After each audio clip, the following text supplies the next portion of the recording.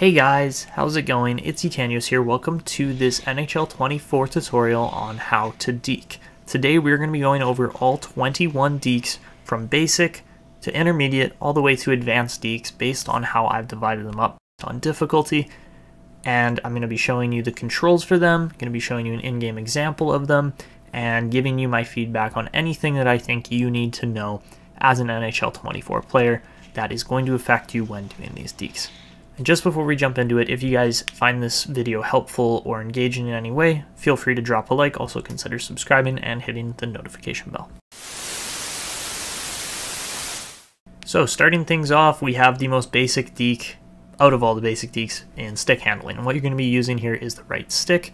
This is still a aspect of controls called skill stick. As most of you guys know now, NHL 24 this year added a new system called Total Controls, which is where you just have face buttons for certain specific controls. Now, all of the basic dekes we're going to go over don't use these face buttons, but the right stick and stick handling with skill stick is still what we're going to be using. It's been around since 2006 or NHL 07. So that's 17 years now, so they're not getting rid of this system anytime soon by the sounds of it. But yes, that is the first and easiest deke is just simply stick handling. Next thing we're going to use is shielding the puck, and shielding the puck is going to come down to, again, stick handling with the right stick, but this time you're going to be pushing down as you would be sprinting in most first-person shooter games like Call of Duty. You're going to be pushing down on the left stick, so yes, you're going to be using both joysticks to move your guy around the ice and shield the puck. So the third deke we're going to be talking about is the simple deke or the loose puck deke, and what you're going to be using here on the controller is left bumper or L1 on PlayStation, and it's just going to do a quick little kind of spin move with the puck on your blade. You're not really going to move it much, but it's going to kind of do a little deke there. The next deke we have is the slip deke, and this one is again going to be LB or L1. It's just you're going to be moving along the boards this time. It's a situational difference in your player position.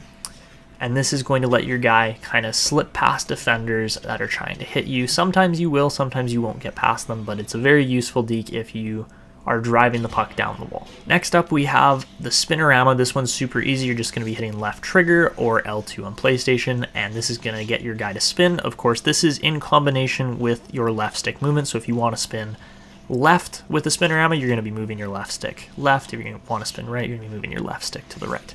Simple as that.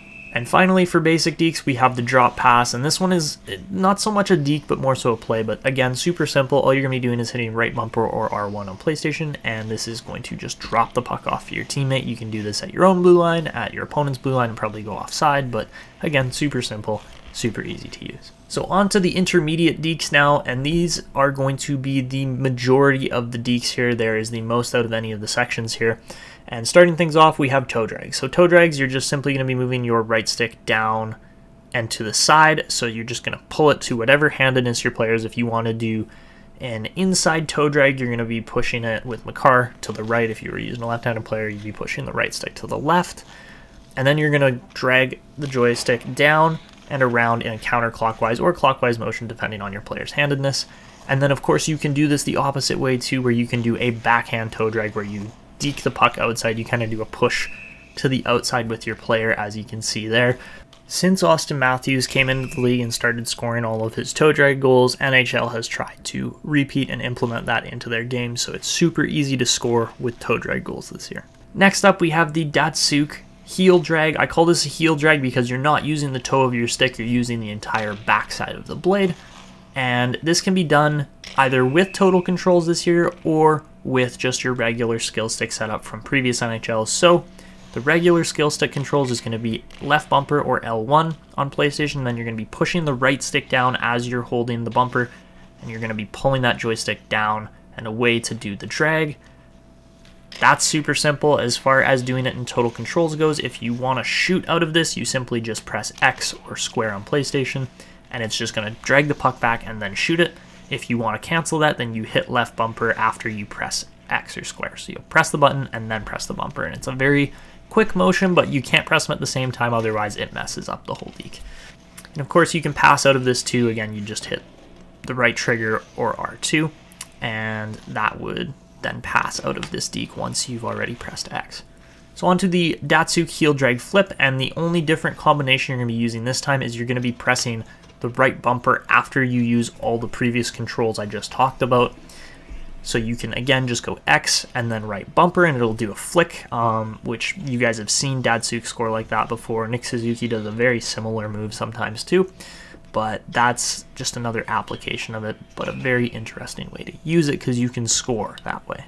On to the next deke, and we have windmill or stride dekes. I call them windmill dekes. In the game, in the tutorial and settings for the control, it says stride dekes, but this is simple as far as you're going to be moving your left stick for player movements, but you're going to be pressing down left bumper while you move your right stick in the same direction that you're moving your player. So if you want your player to do a stride deke to the right, you're going to be holding left bumper, then you're going to go right stick and left stick to the right. If you want to go to the left, you're going to go with both joysticks to the left. And it's really that simple. Again, L1 on PlayStation, left bumper. You guys are getting the controls. If you don't understand it, let me know below and I'll try to explain it to you better in the comments. Next up, we have the board chip, and the board chip is a very rare play. I hardly ever see it in NHL, but it's super easy to use as far as you're going to use left trigger and right bumper at the same time as your player is skating up the boards. This will then launch your player back off of the boards while chipping the puck off the boards. And it's a really good, quick, and easy way to get your player around defenders without getting hit. Furthermore, now we have the back of the net deke, and this one is super fun if you can pull it off properly. It does take some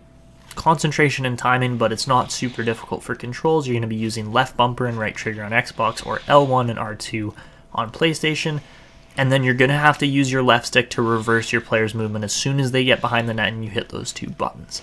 So as you can see, it's pretty easy for me to pull off with Makar coming off of the right side. Off of the left side, it's a little bit more sluggish, but you can still do it. So just think about that as far as, you know, left-handed players are usually going to be coming off of the left side of the ice to do this move, while right-handed players will come off of the right side of the ice to pull this same move off, because it's just quicker with the backhand. The backhand is a quick little tap, whereas the forehand, your guy kind of has to spin all the way around and it takes longer. Next up, we have the jump deke, and this one only really applies when you have a defender sliding on the ice at you or maybe trying to hip check you, but honestly, I feel like if you jump deked into a hip check, you're still going to go flying, so don't try to do that most of the time. But this is just going to be left bumper while flicking your right stick up, or L1 while flicking your right stick up on PlayStation. Super simple again, not much to it, and you can see how easy it is to do that as I'm just flipping Makar all around the ice. It looks hilarious. After that, we have the skate kick, and this one is actually a fairly useful deke because you can fake goalies out with it sometimes. You can fake actual defenders if you're playing online, but you're going to be using left bumper and then flicking your right stick down into your feet, and that's going to take your player and tap the puck into their skates. If you want to change which direction and which side you're going, use your left stick. So if you want to tap the puck into your skates and move to the left to beat the defender, you push your joystick left on the left stick. And if you want to go right, vice versa. Super simple again, but very effective. And finally, for the last intermediate level deke, we have the through the legs pull. I don't actually know what the term is for this, the what you're going to be using is the right stick. You're going to push it to the side and back a little ways, not enough to actually trigger a slap shot animation, because your player will sometimes go into a slap shot motion and try to shoot the puck, which is not what you want. Instead, you're going to try to aim this right stick down to about 4 or 5 o'clock out of the entire circle, and then you're going to press left bumper while letting go of that joystick or releasing it, and it will then pull the puck through your guy's legs and up forward, and it's a very fun deke to pull off. It's actually one of the most effective intermediate level dekes here as well. You can use it all the time if you get your player in the right position. So that's it for intermediate dekes. On to advanced dekes now, and advanced dekes are a little bit more tricky than the intermediate ones. Not too much trickier, but definitely take more skill, precision, and timing than all of those intermediate dekes. So the first deke we have is the one-handed deke, and this one is a little bit strange based on the fact that it doesn't get used very often. It's a bit of a strange and glitchy motion, even though it doesn't use total controls, and you have to time this one perfectly. You're going to be using your player, has to be on their backhand side, and then you're going to press left bumper while moving your joystick from 9 to 3 or 3 to 9. So the first one would be clockwise motion. The second one would be counterclockwise motion. It depends on which way you're moving your player and their handedness. So like a left-handed player is going to have the puck over on the right side of their body. right-handed player like Marc-Andre, you can see, is going to have the puck on the left side of his body. Onto the between the legs deke, and they changed this one up fully this year. It used to be pretty much a completely different setup as far as how you used to pull this move off. It used to be you'd push right stick down while holding left bumper. This year now, that does a fake shot, and a fake shot technically is a deke, I guess, as far as you can freeze the goalie, but it doesn't do the between the legs deke like it used to. This year, it's only on total control, so you have to use B or circle, and it occupies that button on your total control settings. If you want to just fake or deke out of this, you're going to press B and then left bumper really quickly to cancel actually shooting the puck. If you just press B, it'll shoot the puck, and if you want to pass, you'll press B and use the right trigger or R2 to pass out of that deke. So that's the 3 variations of it. It's fairly simple, but it all comes down to your timing, of course, and application of it. So that's why I put it in advanced, is yes, anybody can mash the B button, but it's really how you use it. So on to our second last deke here, and we have the one-handed tuck. And again, this one is going to come down to a total controls usage, and it's going to be A on the Xbox or X on PlayStation.